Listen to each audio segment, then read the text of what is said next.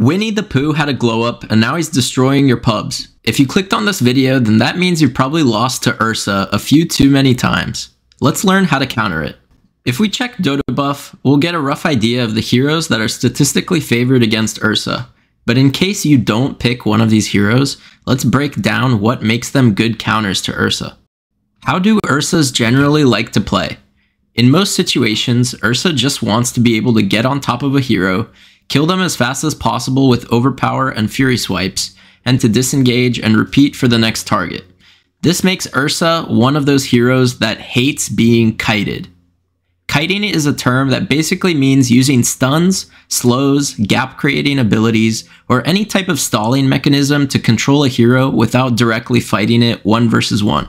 Some heroes may have defensive spells that make them elusive or hard to kill, or they will have disables or lockdown for controlling heroes like Ursa, or they naturally just buy kiting items.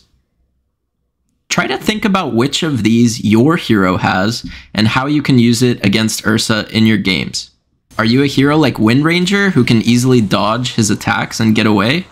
Are you a hero like Shadow Shaman who waits for the right time to lock him down?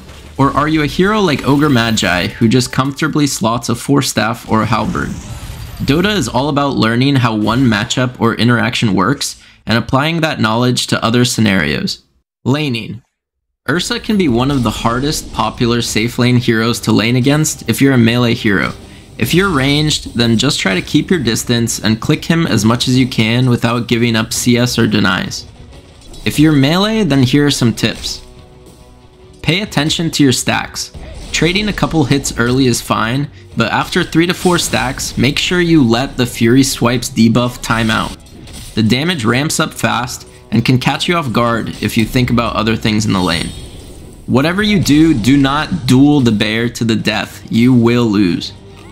Invest in move speed. I mentioned in the How to Counter Slark video that safe lane bullies have a goal of getting as many right clicks off on you as possible, so buying boots and or an early Windlace to counter the slow from Earthshock or a potential Orb of Venom can help a lot. Coordinate with your support. If you can bully the Ursa with your support, then he may not be able to do anything about it. But if you are two melee heroes, you may need to keep your distance from Ursa and even focus your attention on the enemy support. Or, in the worst case, just drag the creep wave. Buy extra regen. A simple tip I can give you is to buy extra regen during the lane. A deeper thing you can start thinking about is to pay attention to which regen item you're buying. Tangos are great against heroes that constantly poke you in lane, whereas salves can be great against more bursty or high committal heroes. Mid-game. Most of Ursa's power spikes and timings in the mid-game revolve around Roshan. A popular build on Ursa is to get Battle Fury or some scaling item first, and to follow it up with a Blink Dagger. This allows him to close gaps and burst heroes. Then, it's pretty usual for him to walk up to Papa Roche and 1v1 him for an extra life.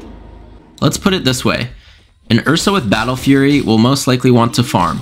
An Ursa with Battle Fury and Blink will try to farm but look to join fights. And an Ursa with Battle Fury, Blink, and an Aegis will look to posture aggressively and take over the map.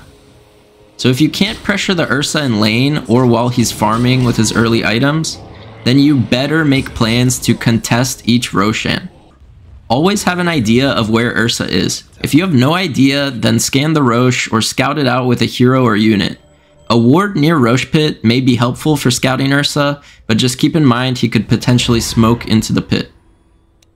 Another important thing to note is Ursa's ability to solo the Tormentor. If Ursa is able to take both Tormentors, it can be a huge net worth swing and add a lot of impact for his team. Try to take your own Tormentor early and play with the idea of pushing into the enemy's offlane and taking theirs. Highground. An Ursa going Highground will usually have an Aegis and at least one defensive item. Your strategy here is to poke, kite, and keep track of Ursa's cooldowns. 1. Poke. Use some low committal spells to force a response from the Ursa or his team. Make him use BKB, make him use ultimate, just make him use something.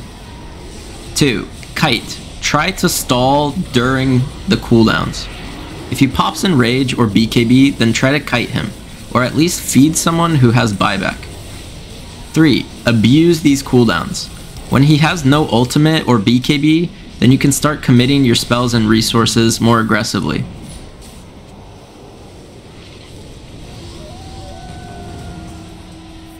Itemization.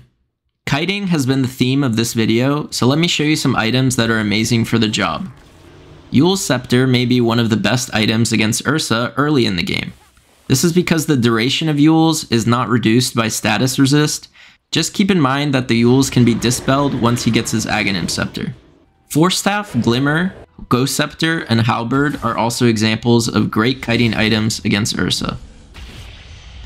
Although Ursa's damage ramps up quickly and can seem quite high, almost 100% of his damage is physical, and this means that armor and evasion will have the highest impact on your effective HP pool.